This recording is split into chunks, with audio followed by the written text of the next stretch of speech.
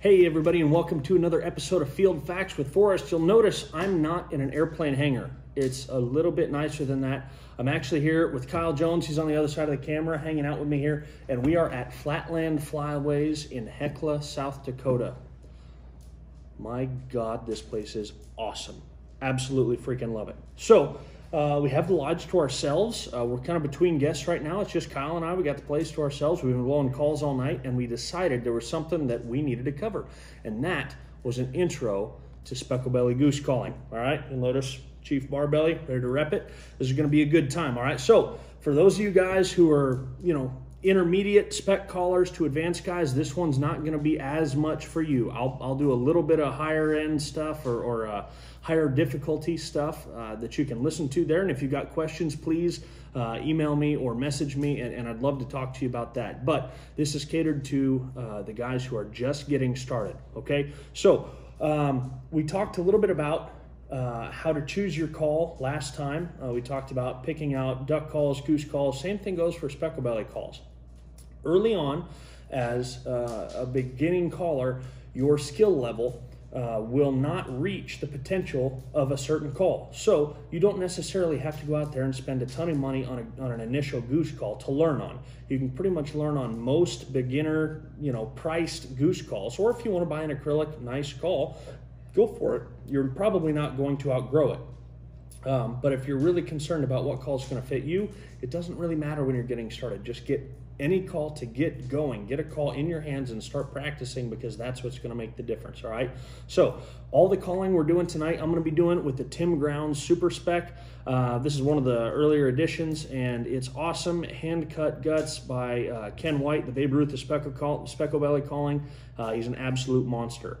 But anyway, I'm going to be doing stuff on this, and we're going to talk about just a few main things, a few very simple rudimentary notes that can help you sound like, instead of a specklebelly goose caller, a group of specklebelly geese. Okay, so we're going to start with a couple things, and we're going to start very basic. We're going to go and we're going to start with the cluck. All right, so the cluck is just a very short, simple bloop, just like you'd hear on a Canada goose call, but because this call is tuned a lot differently, it's going to be a lot higher pitch. So if you're a Canada goose caller already, this one's fairly simple. It's just a nice short burst of air through the call, going hoot, hoot, hoot, into the back of the call. It sounds like this. And I was pushing pretty hard there. You don't typically have to push very hard with these spec calls. They're nice and light. So you can change the pitch and the tone all based on the air pressure. But essentially what we're looking for in the cluck is just something like this.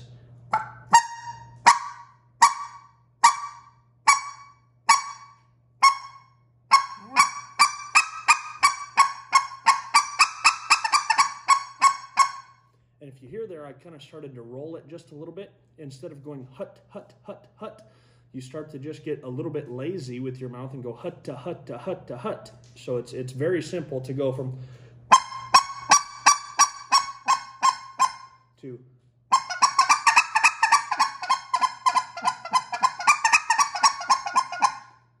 and that's a great sound that's going to help you be really nice and realistic. When I'm using the clucks, typically I use it to either start them to get to turn around in a comeback call scenario, or as they're starting to finish down at the end of the spread, if they start to land too far out, I'll start building up with clucks.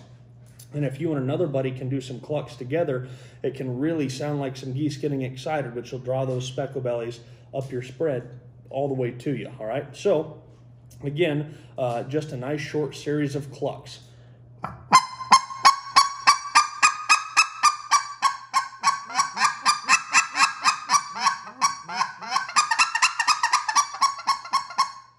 Nothing too crazy. And it starts out, you can start out slow and just nice, concise clucks, and then you can build up to those nice rolling patterns of geese getting more and less excited. All right, so the next one we're going to talk about is a yodel. All right, now this one, if you go back and watch a YouTube video of me about 10 years ago, it's kind of funny to see me explain it then versus explain it now, and I've learned a lot about it.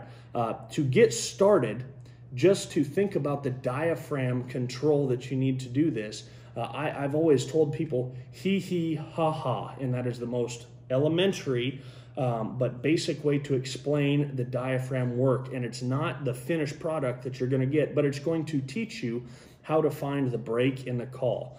All right, so when I say hee hee or ha ha, the point is that I want to break the call over from the bottom note to the top note twice. All right.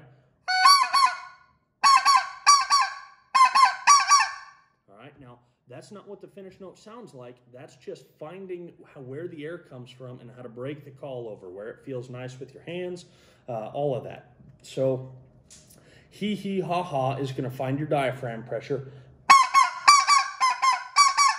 And then when you get into actually specklebelly calling, you want to try to stay on top of that break as long as you can. And some people call it bending the note, but basically it gives you more of a live tone. So instead of just a very standard and black and white hee hee ha ha, you want to make it last and make it stay on top as long as you can.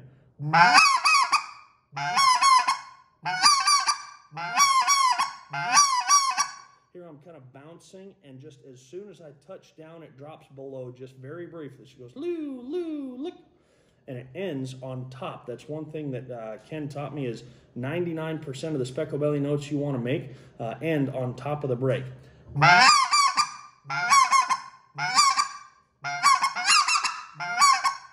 right, so stay above that break as long as you can and go whoo, whoo, whoo, whoo, whoo.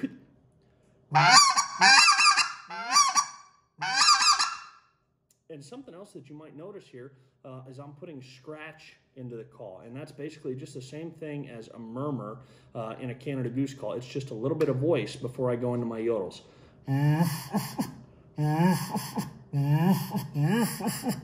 So it gives it just that little bit of a nice little scratch at the beginning of things.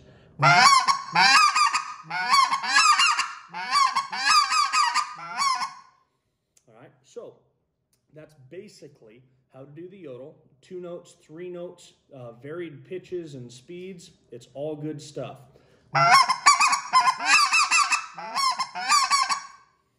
Those are yodels, all right? Now the next thing I want to talk about is a murmur, all right? Now when we do the murmur, it's very, very similar to a Canada Goose call.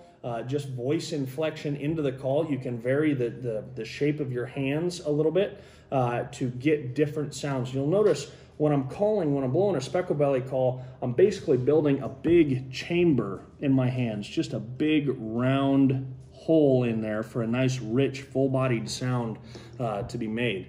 When I start doing this murmur, I might close off my on hand or open up my off hand to just vary things and get a little bit different sound. When specs are murmuring on the ground, they a lot of times get to buzzing, going. It's not just like. If you get a couple guys doing it, a couple different paces and cadences can sound pretty good. But I really like to try to focus on some of the bigger beehive type noises because it can sound like a lot of specs.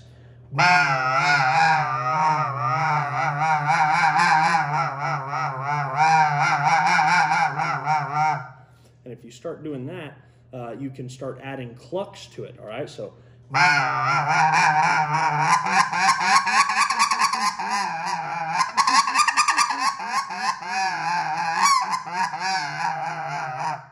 So you can do that, and now all of a sudden, instead of sounding like 1 or 2 little specks, you can sound like a whole bunch of them, okay? So as we work through all that stuff, that murmur is kind of the glue that brings it all together and gives you a lot of lifelike noise, okay? So bringing it all the way back around, clucks, yodels, and a murmur, those 3 things, if you can do those in really any half-decent way, you can start having success with specklebellies, because specklebellies are very, very, I'm not going to say easy to call, but they're very adept to listening, and you can, instead of having to call a giant flock, usually pick out one bird and you can call him in, and they like to call back.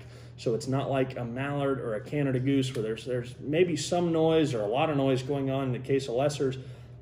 It's more so having a conversation with one goose. So if you get one goose that responds well to a certain note that you hit them with that same note again and call to that one goose, all right?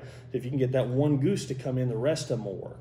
So I'm going to start out, I'm going to do a little sequence.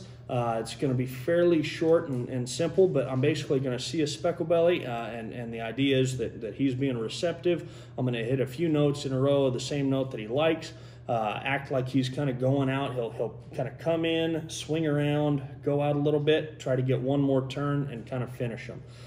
This is very similar to duck calling in volume and when you would call, and when you would call is by far more important than how you call. But thinking about getting loud on the corners and when they're facing away. So the old adage is tips and tails. I like to think about that way with specklebellies, and getting down into the low end, the murmurs and the clucks when I'm trying to finish them. All right, so we're going to see him in the distance here, work him around. He's going to make one turn and then come into the decoys. Okay, I wish it always went like that.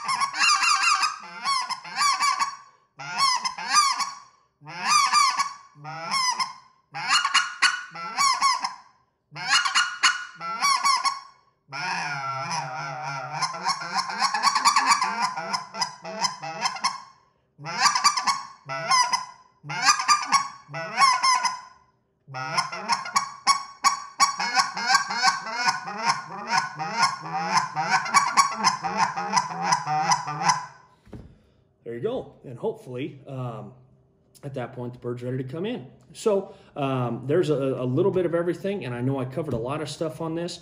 Any questions you've got, along with anything else field facts related, please send me an email at forrest@divebombindustries.com. Again, that's Forrest with 2 R's at divebombindustries.com, or hit me up on my Instagram. Really, I'm just happy to help you however I can. Go ahead, like and subscribe down below, and please, if you haven't already, follow the Dive Bomb YouTube page here, and we'll try to keep you updated with everything that's going on, along with some great videos now that we're rolling in hunting season. Thanks for watching, and we'll be back again here with another episode of Field Facts with Forrest.